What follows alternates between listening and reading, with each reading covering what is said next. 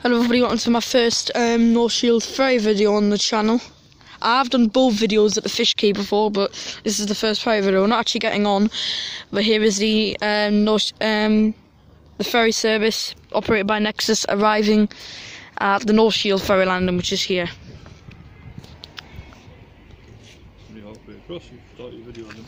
Yeah, I'm going to pause it though, that's what I mean.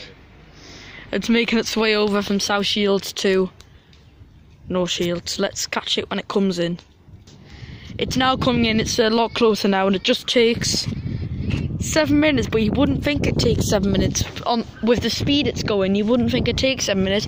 And when you're actually riding on it, it doesn't seem like 7 minutes. It seems like at least 2 or 3 or something, but it's not. When it gets to here, it leaves here at 12 and gets over there at 12:07. Yep. And I'll hopefully catch which one it is between the Spirit of the Tyne and the Pride of the Tyne. The difference between them is one of them is bigger and one of them is older. Those are the main differences about the two ferries. But the other one's currently sitting in South Shields and doesn't really do anything unless this gets really, really busy. Although I do believe they take it in turns to operate each day, so yeah. And I think that's the Pride of the Tyne, I believe. I can't read it from here. Ah, it's the Pride. Oh, right. Pride of the Tyne. Arriving by Nexus. Yep.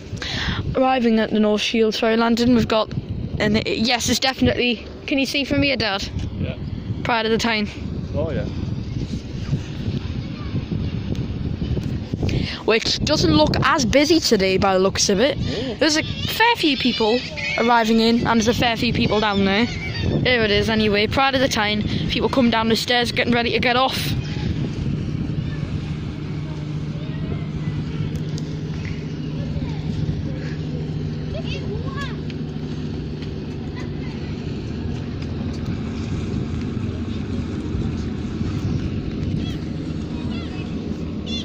Cool moment this, Dad, till the bus comes in.